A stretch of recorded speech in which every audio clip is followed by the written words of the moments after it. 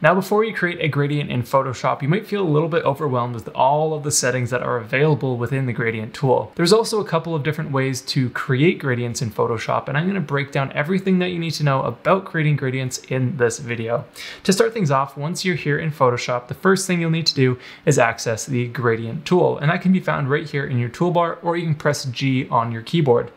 With that tool selected, you'll have a bunch of different options that appear in this upper settings bar here. We're going to go through all of these options throughout this video, but for now, we're going to focus on one particular thing called the gradient editor, and that's this little box right here. Double clicking on that box, it brings up our gradient editor, and this is where all the magic happens for your gradient styles and looks. As you can see right here, I have a preview of my active gradient, which is currently going from white to transparency, represented by the checkerboard. You can access that exact gradient just by going to the basics folder and then down to this foreground to transparent gradient. If, however, you want to have a colored gradient, for example, you can go and choose between any of the preset options that Photoshop has. There is a ton to choose from, so it's really easy. Rather than having to go and create your own gradients yourself, you can just go and use any of the preset options that are available to you here. Now, that isn't to say that you can't customize any of these presets that you choose. So for example, I've chosen this orange preset, as you can see in my preview, but let's say I want to change this yellow color to something totally different. That's where these bottom handles come into play for us. These bottom handles not only control the position of your color, but also what color is actually active. By double clicking on that handle, it's going to open a color picker box for you, and here you can choose a completely different color for your gradient. As you can see, it's changing in the gradient preview in real time. So let's just say I want this nice blue color. I'll click OK. Now with this handle selected, you can not only change the color, but you can also change the position of where that color takes place in your gradient. So by just clicking and dragging on this little handle here, you can notice how my color is starting to transition further and further and become more dominant in my gradient. I can do the same thing on the other side, which is then basically making the transition point between my two colors more and more noticeable. As I bring them closer together, there's a very harsh transition between the two colors. The further apart they are, the softer of a gradient transition you will have. Now, if you want to add more colors to your gradient, you can easily do that simply by clicking anywhere along the bottom of your gradient preview. So for example, I'll click right here. That's going to add a new handle for me. Now with that handle selected, I can either double click on the handle itself, or I can go to the color option down here.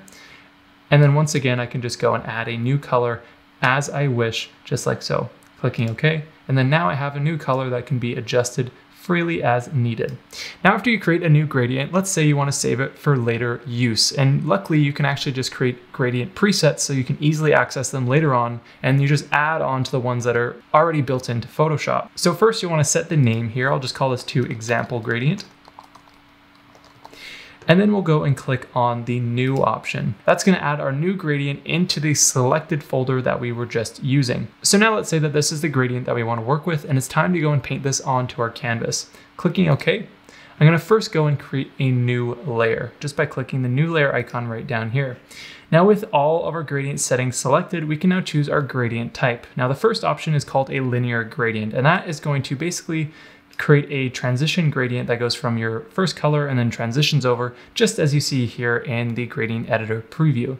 Now the second option is the radial gradient, and this does a circular gradient starting with your beginning color, which is in this case is the blue, and then transitioning outwards to your other colors. The next option is the angle gradient. This sort of creates a weird gradient type thing with that basically just goes in a circle with a harsh line between your beginning and end point. Then we have a reflected gradient, which just takes your starting color and then transitions to the final color on both ends of your gradient. So in this case, you can see how I have the starting point, and then it transitions to the different colors on either side, rather than being a continuous thing like you see in our gradient preview. And then finally, we have our diamond gradient. This just creates a more unique shape with the same colors that we have been using so far.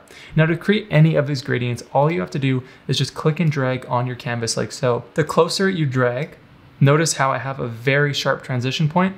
If I click and drag out further like this, then those colors start to blend together a lot better. So that is something to be aware of when you're painting your gradients onto an image. The further you drag out, the softer your gradient will be, no matter what it looks like in your gradient preview. Because as you can see, when I just drag out really short like this, I have a very sharp line or a transition point between each of my colors. So at this point, you understand how to paint a gradient onto your canvas manually. But what if you say want to fill a shape with a gradient, for example? Well, that's exactly what I'm going to show you next.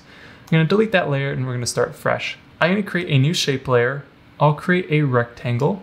And I'll just click and drag out like so, just to create a rectangle on my canvas. So with this shape created, I have my fill color right here, but I can change this to a gradient just by clicking on the gradient option right there. And that's going to add a gradient into that specific shape. And notice how we have all of those same settings that we were just looking at previously.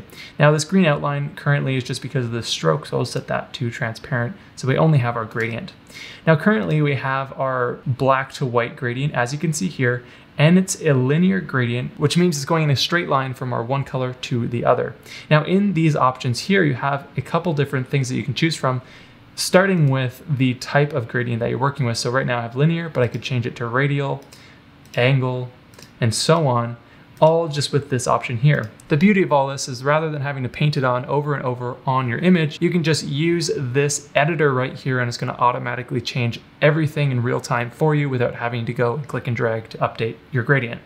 The next option you have is the angle, and so by adjusting this, you can actually change the angle of your gradient within your specific shape. And then just like before, if you want to change the colors of your gradient, you can do so just by double clicking on any of these little swatches down here. You can just change the color like so, and now we have a red to white gradient. Now this process works for any type of shape that you're working with, and it's a really easy way just to quickly add gradients without having to deal with clipping masks and things like that. Now the final way that you can create a gradient is with a gradient fill layer. By going up to Layer, New Fill Layer, Gradient, you're gonna have this option to create a new layer. I'll just leave it set to this, click OK. And then now you have this little dialog box that appears as you can see here. Now you can double click on your gradient preview just to view the gradient editor. And then here you can go and do all of the same settings that you've done so far, but this time it's all taking place on this one gradient fill layer.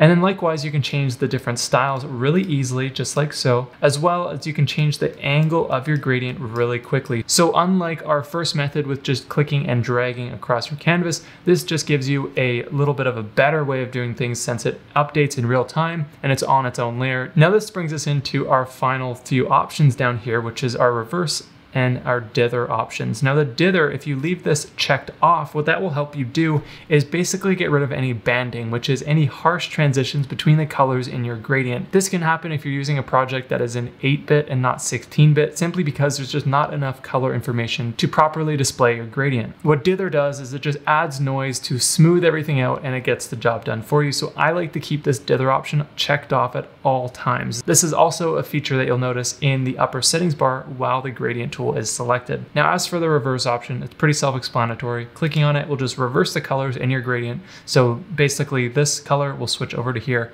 and vice versa. So rather than having to rebuild your whole gradient, you can just press reverse if you just wanted to switch the colors around. So now that you know how to create gradients in Photoshop, you're going to want to know how to create transparent gradients, including how to add those gradients onto layer masks. And that's exactly what I talk about in my other video that you can find up in the corner right now. Over there, you learn everything you need to know about transparent gradients, which has a few different nuances that we didn't talk about in today's video. Now, if you learned something today and you are feeling more confident with the gradient tool, then make sure to hit that like button down below, as it really makes a huge difference to support this channel. Thank you so much in advance. Anyways, my name is Brendan from BeWellCreative.com, and I'll catch you back here next time for another new tutorial.